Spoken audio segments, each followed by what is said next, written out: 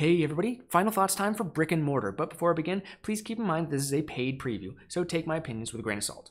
That being said, let's talk about this game, because I think this is a really interesting economic strategy game.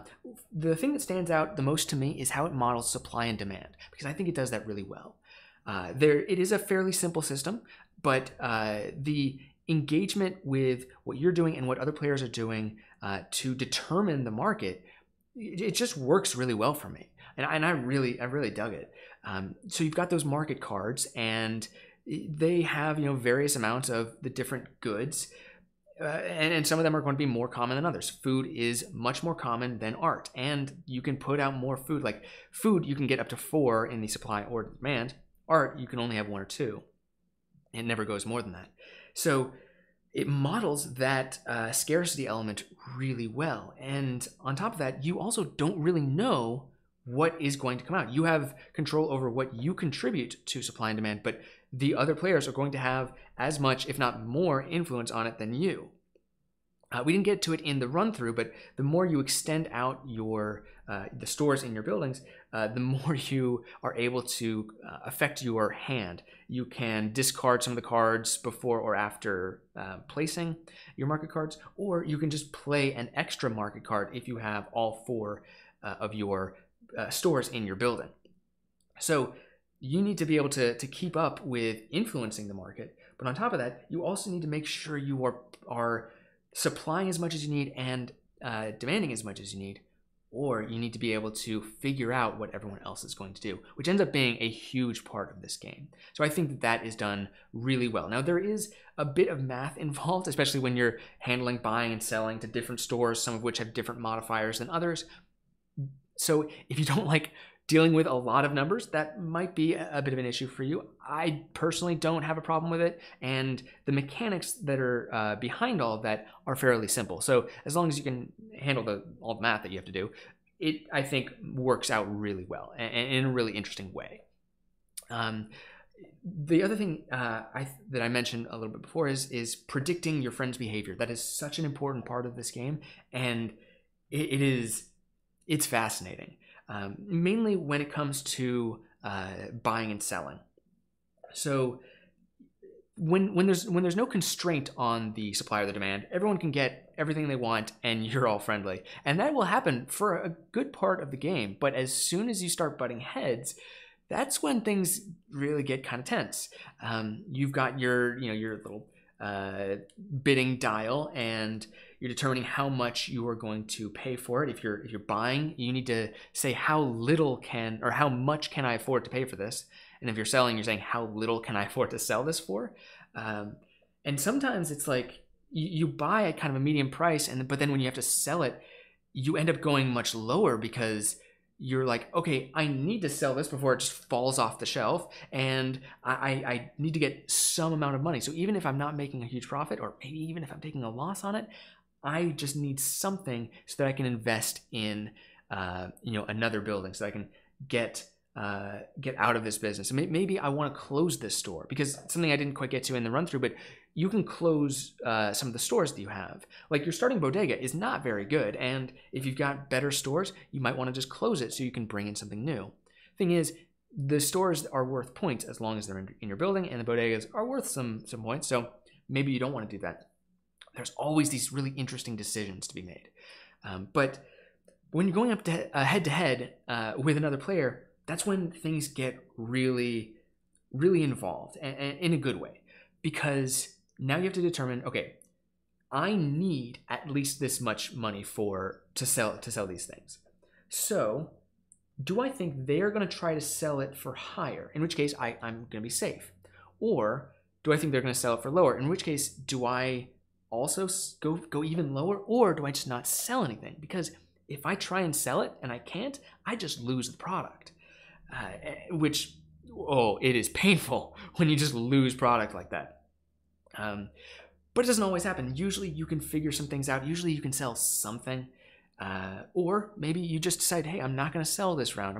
I know I'm not going to be able to beat them on it this round. I'm going to try and wait until next round, make sure there's a little bit more demand, so I can actually get some of this product out the door and make some money on it. It's it ends up being really, really intricate in a way, but it also involves, figuring out what your friends are like. So I really enjoyed that about it. Now, I'm playing a 2-player game, which, or I did in the run through, and that has some very direct confrontation, but also it leaves a fair amount of room kind of to monopolize different goods. Unless everyone goes for these multi-good stores, it's likely that someone is going to have a monopoly on something, which means that they're going to get a lot of money. And that's, it's not something that you just want to let happen, but it's not the end of the world. When you're playing with a 3 or 4 player game, it's much more likely that things are going to become constrained. Now, you're also putting out more supply, you're putting out more demand, so maybe everyone's still going to get along, but you are also a lot less likely to be like the Apple guy. You're not going to be the only Apple guy around if you're playing with 3 or 4 players. But I think that I played with 3, I played with 2, and I feel like it works well no matter what. It does present a slightly different experience, but I don't think it works any worse at 2. I think it works really well at 3. I haven't played it at 4, but I imagine that would maybe get a little chaotic, but also maybe be really, really interesting. A lot of the stuff is done simultaneously. In the run-through, I had to switch left and right because I'm only one man, but so much of the stuff happens simultaneously that the game actually plays at a decent clip. And you get through some of these big moments pretty quickly, which I think works out pretty well. And while you can occasionally really screw someone over, that ends up being kind of okay. Getting a lot of money in this game is important, but it's not everything. There are a number of buildings that are not especially good at buying or selling, but they will give you points in very unique ways. Some of them are, if there's nothing in the supply at the beginning of the advertisement phase, you'll get some points every round for that. Or there's like a warehouse where if you just stock things in the warehouse, as long as you have stuff there, you'll be generating points every round. Or sometimes you can get points by selling like the extras of items in a specific store. Here's one example of that. The clothing distributor. If I sell at least 3, I may earn 2 points rather than money for each additional blue cube sold here. So it has space for 5. So if I sell 4 or 5, instead of getting the money, I can get the points. You end up making a lot of these really interesting decisions about, do I want to get the money right now? Do I want to go for points? While at the same time knowing that if I shoot ahead in points, I will then be at a disadvantage because I will be pushed up in the turn order and I will lose on tiebreakers when it comes to buying and selling. You really want to draft a little bit in this game. There's just so much that you have to wrap your head around. It occasionally can be a little bit confusing to know what is a good strategy, but if you can work it out, it is a very satisfying puzzle to work on. So I've really enjoyed that. And the buying points aspect of it, I think, is especially interesting. At the end of each round, you can just invest in yourself. You can buy points, and if you buy a point or 2 points, that's pretty cheap. But the more points you want to buy, the more expensive it becomes. And so you end up having to always make sure that you're putting in a little bit of money. And I really like that aspect of it because it makes it so that someone isn't just hoarding all the money so that they can like slam down $100 and get like 1,000 points. No, if you want to get 10 points over the course of 10 rounds, that's going to cost $40. If you want to get 10 points in one round, that's 106. The amounts that you end up paying for these high point value moves is a lot. So you really have to balance it out as you go. And I just love that. I think that mechanic is really, really interesting, and I really enjoy it. So the point is that, yeah, you can make a lot of money, but you will need to convert that money into points somehow, either through just buying it directly or investing in buildings or in stores that are going to earn you the points. And that's not always as easy of a decision as it might seem. The first game that I was playing, we were doing a 3-player game, and I was not doing well as far as money went.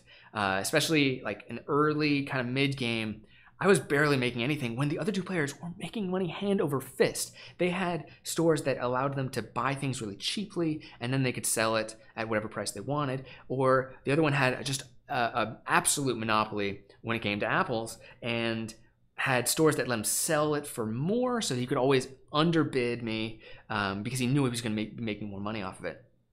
It was rough, but I managed to invest in stores that gave me points instead of money. And I didn't win, but I did tie. I tied for first, and then the tiebreaker, I believe, was the turn order. And I was, at that point, behind in turn order. And if you're ahead in turn order, then you're the tiebreaker. It's something like that.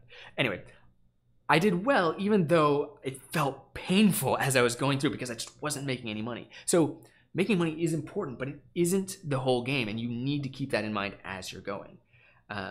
So there's just a lot of mechanical decisions in this game that I think were done very well in a very interesting way. At the end of that game that I played, we just ended up looking through all of these stores because we wanted to look at all of these different abilities that the stores had, and how some of them seemed to work really well with others, or just all the interesting decisions that you're gonna have to make through it. Beyond that, I also just like looking at this game. It's kind of just delightful. The artwork is very cheery. It's very nice and pleasant, which is interesting because it kind of belies the cutthroat nature of this game. And it's not always really cutthroat. It can be sometimes. It absolutely, you can wreck people, but you're not always in each other's faces. And so it doesn't have to be like that. But the artwork would honestly make you think that this is a much more easygoing game than it is. I don't know, it reminds me a little bit of Root in that way. You know, you look at Root and you think, like, this is just a fun, like, family game, and no, it's cutthroat. You can really get in each other's faces. This is kind of the same thing. But I don't mind that there's a bit of a discontinuity, I guess, between those, because it still is kind of nice to look at. You know, it's colorful, it's bright, it's cheery, even though maybe I didn't sell anything this last round and I'm worried about how much money I'm going to make, I can still look at the board and it'd be nice. I can still look at my bodega and look at my bodega cat and be happy. Every bodega has a cat in it, which was a smart design decision. I'm going to say it was a good choice. It's a good choice. So if you are looking for a pretty intense but not especially complicated economic game, one that you can absolutely destroy people in, then check out Brick and Mortar. Now, if you don't like some of those more cutthroat games, might not be for you, but if you do, I think you're really going to get a lot out of this. And that's all I have to say. Oh, one last thing. If you live in America and are able to, vote. Bye-bye.